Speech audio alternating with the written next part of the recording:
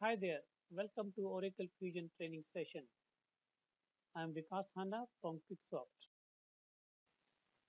In today's training session, we will learn how to create a user in Oracle Fusion.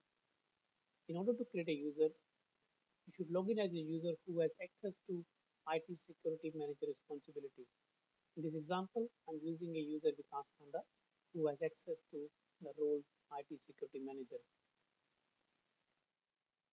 In order to create a user, click on Tools icon. Within Tools, search for Security Console. Click on Security Console.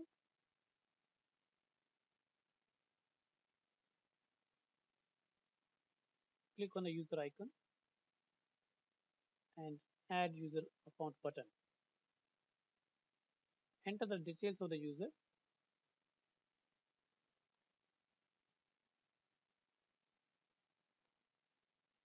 Email is optional.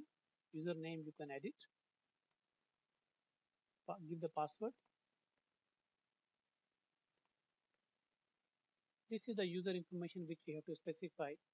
After entering user information, we have to assign the roles which are required for the user.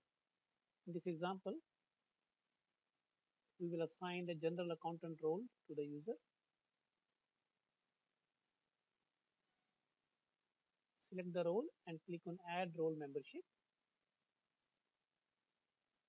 Click on done. Add the new role has been assigned to the user. Click on save and close.